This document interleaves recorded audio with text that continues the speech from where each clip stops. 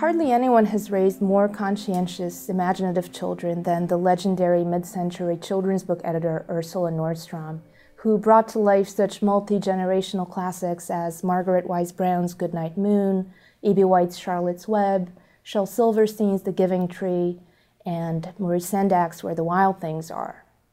During her long tenure at Harper Row, Nordstrom was not just an editor to her authors and her artists, but their friend, their confidant, their therapist, their greatest champion always. She stood up against censorship and constantly bolstered the creative confidence of these young writers and artists.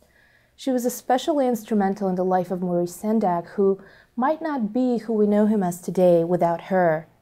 And she, by the way, was a beautiful letter writer. Her letters are collected in a book called Dear Genius by the children's book historian Leonard Marcus.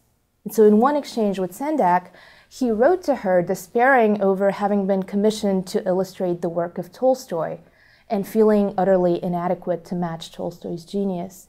And so she wrote to him and said, "You may not be Tolstoy, but Tolstoy wasn't Sendak either. You have a vast and beautiful genius."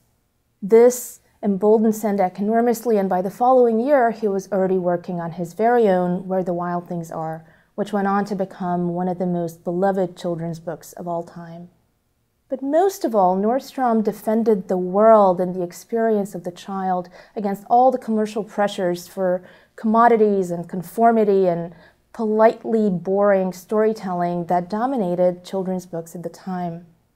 And so the most benevolent patron saint of modern childhood ended up being a gay woman working at the height of consumerism and somehow managing to publish and envision and defend books that were not forgettable commodities, but extraordinary masterworks that stood the test of time and moved and inspired and enchanted generations.